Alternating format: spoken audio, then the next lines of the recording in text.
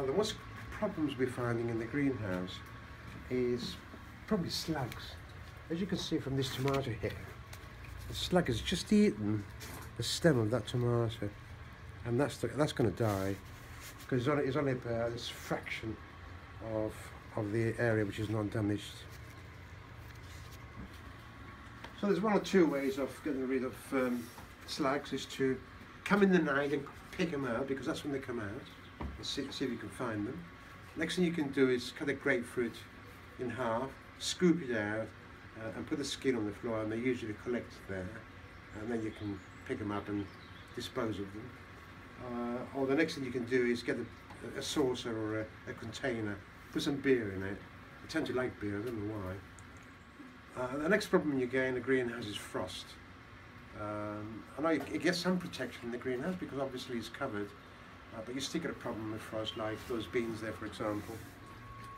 They've been blown by frost because they're too near the door, probably, and you've got some draft coming through.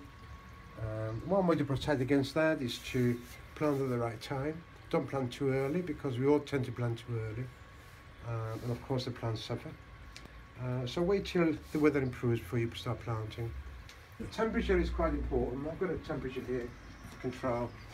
Well, it tells you the highest maximum temperature in the day and night, the temperature at the moment, and the minimum temperature.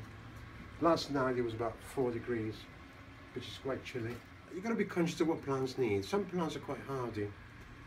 I mean, like, I don't know, kale, for example, that's quite hardy, it can withstand anything. But when you go into tender things, like beans or courgettes, for example, it is quite difficult. And what I've got here, I've got a section here.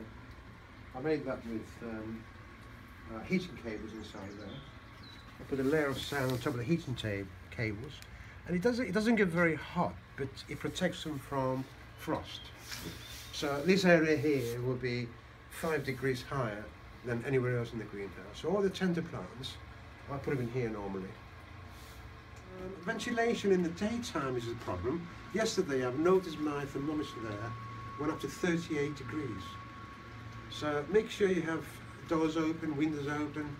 I've got a fan in mine as well that blows air to protect the plants against overheating.